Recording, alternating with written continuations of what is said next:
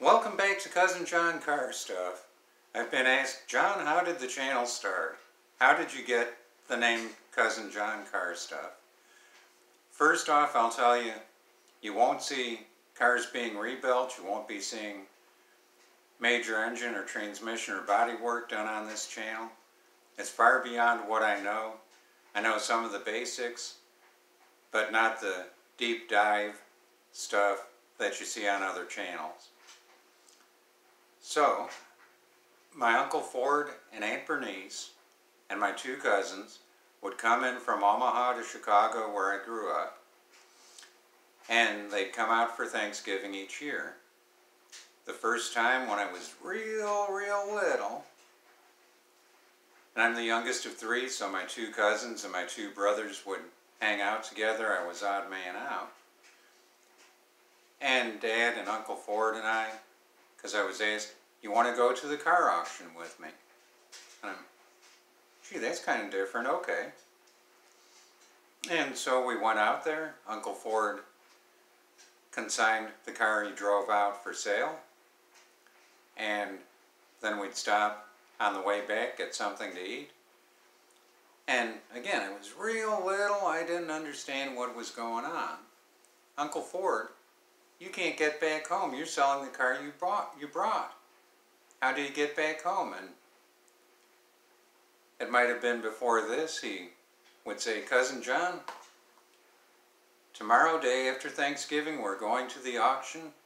I'm buying some cars, driving those cars back to Omaha to the car lot. And the folks here know the cars I bring or the car I bring. And it goes for good money because they know it made a 500-mile trip with no issues. And then when I get home, I'll sell the cars at the lot that I bought here. And he referred to it as carrying the mail for numerous years. This was back in the late 60s, early 70s, to give you a time reference, when the letter carrier would have the shoulder bag or push the three-wheel cart to each individual address. And he said, something else, Cousin John. This was sometime later. And I said, so you get paid for the time you miss from carrying the mail? And he's, no, I don't. That's time off unpaid. But I make more off the cars I take back to Omaha than I make carrying the mail for those days. Rather interesting. And so each year he'd tell me something. We'd sit and talk about the car business. He got me started with understanding cars and the car business. And over the years I just expanded my knowledge.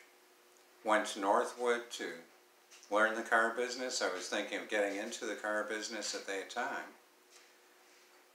But then there was something in the economy that, it was the time that Chrysler was about to go under, and Chrysler was bailed out, paid off the loan, whatever period of time that was.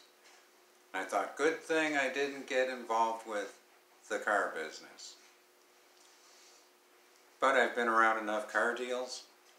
No loyalty to any manufacturer, dealer, or brand. I've always been on the consumer side of the transaction, but I've been involved in enough of the transactions I know both sides of the desk. And there's some dealers that just don't like me when I walk in. But they'll sell the car because if they don't sell it, somebody else gets the money. Now, I am respectful. I understand it's their profession.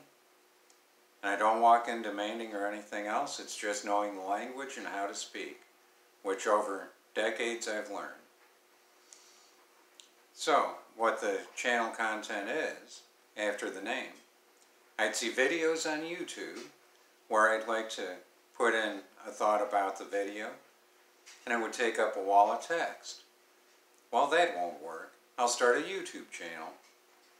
but what to name it. Then it occurred to me, Uncle Ford, an Uncle Ford tribute channel, if you will. He called me Cousin John, and it's a assortment of car topics, be it cool cars. There's a 77-minute Riviera that's on the channel, a 78 Olds 98 super low miles, a 78 Lincoln Mark V, and car experiences I've had, thoughts on different car topics. I did shoot a few about my Sonata Hybrid with a few things, issues, etc. So it's just a vast assortment of car topics and subjects. It's not one specific. So that's how the channel was born, how it was named. And I'd appreciate if you'd like, share, subscribe. Help the channel grow, because only you can help us grow. And now we should be back to Wednesday and Saturday content, with maybe an occasional bonus video during the week. We'll see how that works out. But now that family and life issues, the dust has settled some, we should be back to our regular schedule. Thanks for your patience. Have a good one. Thank you for watching. And take care until next time.